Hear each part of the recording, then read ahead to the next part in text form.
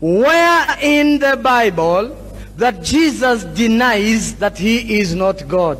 Oh, let me guess. You're going to talk about the story with Jesus and the rich young ruler? Let me ask him a question. If I give you a verse of that, will you become a Muslim today? Talk about a non sequitur.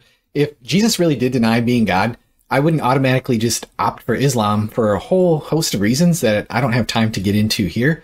Let's just say I'm not really impressed with your prophet nor your holy book. This is a part of our religion. There's a reason to it. Yeah, there's a reason why there's a capital punishment, because people like you, little weaklings who leave their religion and cause corruption in the land by spreading it, the capital punishment in Islamic law would be applied to you. We have no doubt, and we're proud of that. Fortunately, Jesus never denied being God, as we'll see here in just a second. Yes. Open your Bibles, the book of Luke 18 verse 18. Yep, the story with Jesus and the rich young ruler. Boy, I'm shocked. Shocked, I tell you.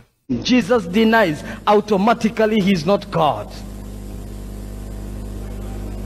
One of the men and the disciples came unto Jesus and said, "Good teacher, what shall I do so that I enter paradise?"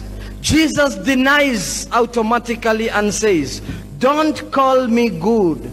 There is one who is good, and that is God." Okay, so is Jesus denying being God in Luke 18:18?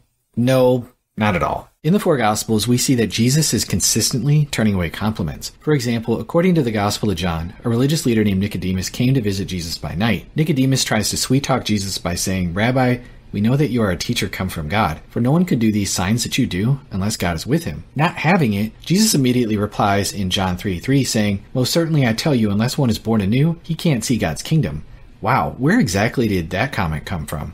In the same way, in Matthew 8:19 through 20, a man ran up to Jesus and said to him, "Teacher, I will follow you wherever you go." How does Jesus respond? He says, "The foxes have holes, and the birds of the sky have nests, but the Son of Man has nowhere to lay his head." Again, this remark seems to come out of left field. Similarly, in Luke 11:27 through 28, once again Jesus turns away a compliment. Luke tells us that, as he said these things, a certain woman out of the multitude lifted up her voice and said to him, "Blessed is the womb that bore you, and the breasts which nursed you." How did Jesus respond? He gets a little spicy by saying, "On the contrary, blessed are those who hear the word of God and keep it." You just cannot butter up Jesus. So when the rich young ruler comes to Jesus saying, "Good teacher, what shall I do to inherit eternal life?" Jesus again turns away a compliment. Notice that Jesus never denied being good. He was pointing out that mere human beings are not good, and therefore, since the young man who approached Jesus regarded him as merely a human teacher, he shouldn't have addressed him flatteringly as good teacher. If anything, Jesus' statement in context implies that Jesus is far more than human, since he goes on to summon the young man to follow him in order to be complete. And yet this fact is constantly overlooked by those who claim that Jesus is automatically denying that he is God. You keep using that word.